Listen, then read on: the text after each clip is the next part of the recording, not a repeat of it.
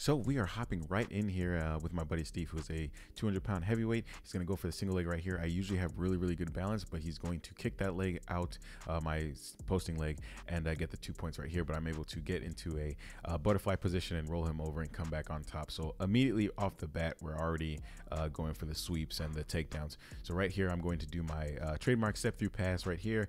And I don't really get the step-through pass, but it's able to help me set up into my tried and true.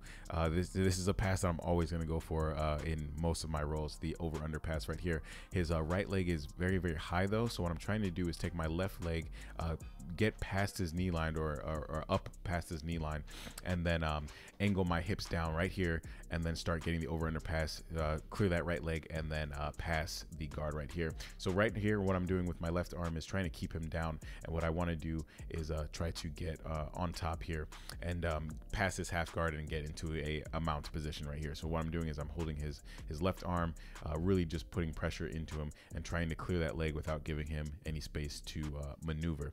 So as you can see, I step but I move my left arm over and I try to isolate his left arm and try to go for like a Americana Kimura position there. But in the middle of him trying to get to his side, I'm able to get into the mount position. I'm trying to go for the Americana there, not really going to work because he's a strong dude. So he rolls over. I'm able to keep my weight in my hands and get into the back position right here and start taking the back. So right here, what I'm trying to do is I'm using my right arm to kind of try to, well, what I want to do is isolate his right arm and then use my left arm to get my fingers past his shoulder right here and get a one-arm choke. As you can see, his arm is trapped and I'm trying to go for it, but he's doing a very good job of defending, and he's able to get his arm free, get two arms on my one left arm. And what I'm trying to do is trap that right arm once again and try to go for the same position, but he's able to clear it and stop me from doing it. Here he's trying to start clearing the feet. I'm not going to let him do that, and when he rolls, I come up to the mount position. So I went from the back, from a dominant position, very dominant, and trying to get the choke to the mount position. So I didn't really, well, I mean, I lost the back, so it's not that great, but I'm still in a mount position. I'm still in a very good position. Very good dominating position right here. So I try to go for an Ezekiel in no-gi, which you know, it doesn't really happen that way, but I'm able to get into an omoplata position right there. He turns into me and then I get into the triangle position, but as you can see, it's not very tight. He's going to be able to get his head out right here, and then I get into the closed guard position, which is a position that I really enjoy. You're going to see a lot of closed guard in this role because it leads to a lot of sweeps, and it's just something that I play.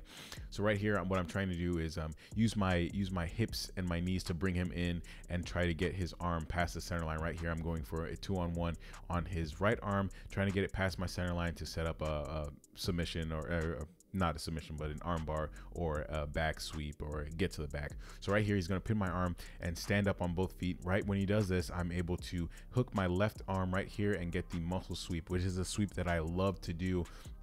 When people start to stand, it's something that I've been doing I've had very good success with it. So right here, I'm taking the back. I got both my hooks in. So what he's going to do is very clever right here. He's going to shoot his right leg back and clear that hook that I have right there, but I still have the butterfly hook, the deep butterfly hook, and when I roll, I'm able to shoot that leg forward and get the sweep here. But what I should have done is cleared the leg in the sweep. That way I wouldn't end up in this half guard position here. I realized that my leg is now trapped, and I've gift wrapped his arm right here around his head, so both my arms are now occupied, and I don't really have an arm to put on his legs to clear my leg. So I'm kind of in a stuck position right here. Here I start to snake that right arm around and try to get the choke. He's gonna get into a turtle position, try to roll forward, but I'm going to stay with him, stay on the back. But right here I slip off the side, but I'm still in a kind of like a closed guard sweep right here. I try to go for a pendulum sweep, but my leg wasn't in the proper position. So here he starts to drive into me, and he starts to start clearing the guard that I have, but I put that knee shield in, and I've got a very good half guard position here.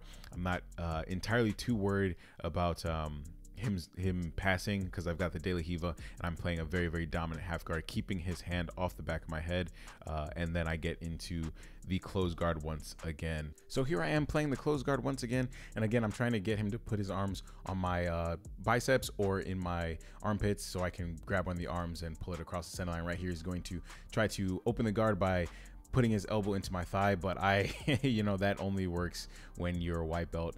My legs have been deadened long ago. So here we are. I'm still playing the close guard position right here, trying to work on the inside, using my hips and my knees to bring the posture down. Right here, I'm trying to go for an armbar position. He's going to step up his right leg. I'm going to hook under it and get the pendulum sweep here, getting the sweep and then coming up to mount. This is one of the reasons, ladies and gentlemen, why I really, really love close guard, because it leads to so many sweeping opportunities, and you can also threaten a lot of submission. So right here, I was trying to isolate the arm, maybe trying to go for a gogo plata. I don't really remember what I was trying to do in this position right here, but he sneaks his head out the back, and I'm just going to follow him. So right here, I'm just trying to stay behind him. He rolls forward, and I try to do this step through press right here, and he's on his side, so I'm just going to start to walk around the guard. So he's keeping his right leg too low, and he's sticking that hip to the mat, so I'm able just to walk around the guard and start to threaten the back position right here. Again, I jump to the back and I pull that arm open, put my left foot into that hook position, but he's able to grab the foot and drive into me. And now I'm in kind of this half back, half close guard position. This would be a position I'd be in if I brought the arm across the center line and I'm trying to get the back. But right here, I've got a figure 4 grip on that arm, so I'm going to swing my right leg over and try to get the belly down arm bar. He's really, really strong, so he's stopping that right there. So I realize I lost it, and I post with my hand and get back into the close guard position. Again, right here, I want him exactly what he's doing right there, to put his arms into my into my armpits. And what I want to do is then grab the arm, bring it across the center line, as you can see right here, and I try to go for that that muscle sweep again, but he's wise to it, and he stops that right then and there. So here I'm in the close guard and breaking the posture down, fighting for the inside. There's only 10 seconds left. As you can see to my right, there's Gabriel Souza doing some rounds right there, so we're gonna obviously get out of the way for him. And right here, I'm still playing the close guard position, and that is the end of the round. So, ladies and gentlemen, that is the end of the no-gi round. I hope you guys enjoyed it. A few takeaways: when I got that sweep into the when I ended up being trapped inside the deep half position, what I should have done is brought my right leg up to his head and sit over that hip that's trapped and just taken the back. I don't know what I was doing, just hanging out there, but there was a back take opportunity that I missed right then and there. And again, like I said, I like to play a lot of close guards, so I think I did pretty well with those sweeps and establishing dominant positions. And yeah, ladies and gentlemen, that is the end of the roll. I hope you guys enjoyed it, and I will catch you on the next one. Peace.